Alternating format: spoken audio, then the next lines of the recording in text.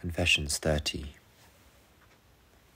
For all the differences between them, there is truth in each of these opinions. May this truth give birth to harmony, and may the Lord our God have pity on us, so that we may apply the law legitimately, that is, to the end prescribed in the commandment, which is charity undefiled.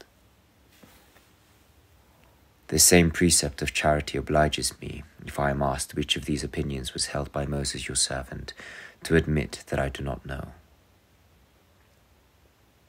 If I did not confess this to you, O Lord, these words that I write would not be my confessions.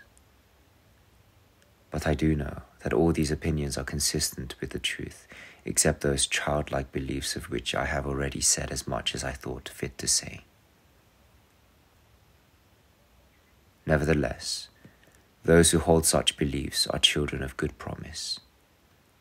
They are not deterred from accepting the message of your book, which reveals its mysteries in language simple enough for them to grasp and tells so much in so few words.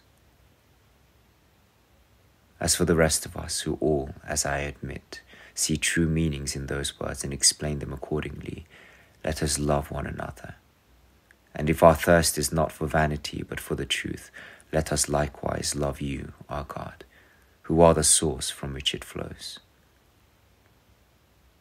Let us also honor Moses your servant, who delivered your scriptures to us and was filled with your Spirit, by believing that when he wrote those words, by your inspiration his thoughts were directed to whichever meaning sheds the fullest light of truth and enables us to reap the greatest profit.